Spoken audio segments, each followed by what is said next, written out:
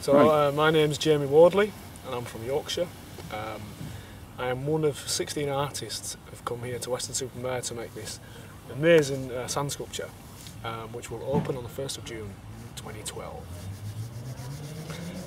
So we've all come here. Before we arrived as a sculptor, there was like a compaction team, and so they made all the sculpture compactions and made the sand go all hard.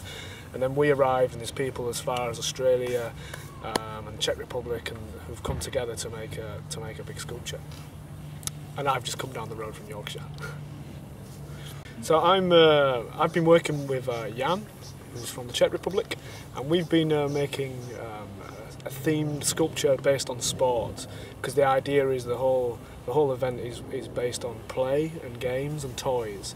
And so we've got sports. So I've made a footballer, and I'm making a guy behind now, and we're making a kayaker, a sea kayaker, and then Jan's been doing a volleyball player and also a rugby player, and we've kind of worked together so that the motion of the piece has worked, so that you've got movement going for all the way down from the football player through the rugby and to the girl playing volleyball at the end.